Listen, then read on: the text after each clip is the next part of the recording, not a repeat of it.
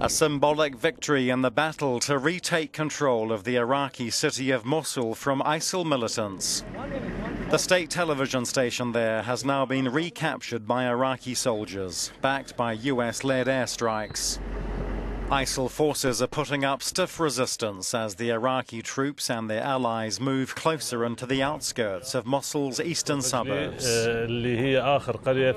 This major general says we're now less than 1 kilometre from the eastern entrance of Mosul.